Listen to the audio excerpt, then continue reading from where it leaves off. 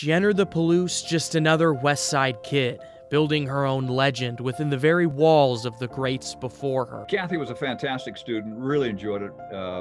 She was a classy cougar, too. Before KOMO, it was KWSU. Before the Berlin Wall, it was Mount St. Helens.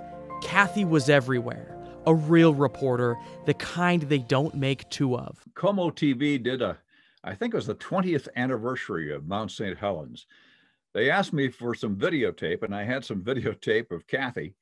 And she hated it because she had a ponytail, and she said, "You're not going to show that ponytail." Here she's the news anchor at KOMO, and I said, "Hey, Kathy, that's what we had." So we sent it, and she always held me up for that one. She reported like she knew you. Yes, you, the audience, all of you.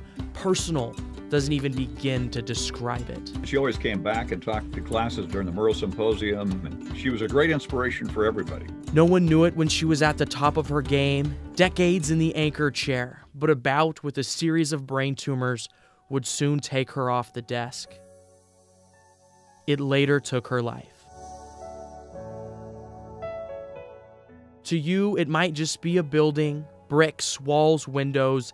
You've seen one, you've seen them all, right? We're very fortunate that she went through WSU and that she was a dedicated Coug. But this building, it's a memory.